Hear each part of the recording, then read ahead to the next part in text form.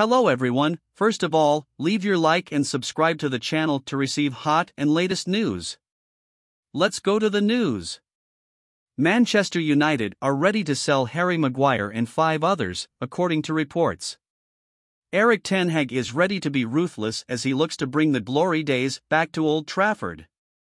And it appears an exodus is on the cards as the club look to raise funds amid interest in the likes of Declan Rice and Harry Kane. And, now, the mirrors say Maguire is among 6 players who are primed to be shown the door when the transfer window reopens at the end of the season.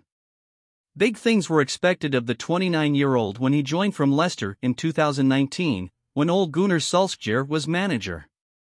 Yet Maguire has often blown hot and cold and is currently behind Raphael Varane and Lisandro Martinez in ten Hag's pecking order.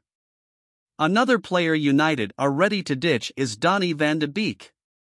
The Netherlands international moved from Ajax in 2020, with the fallen Giants beating Real Madrid to the midfielder.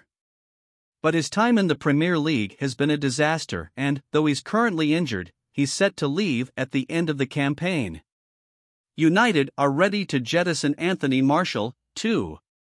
The France international has been plagued by injuries this season and ten Hag's patience, it seems, has finally ran out.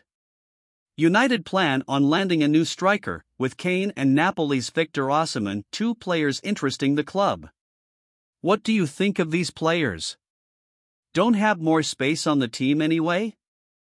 Comment with us.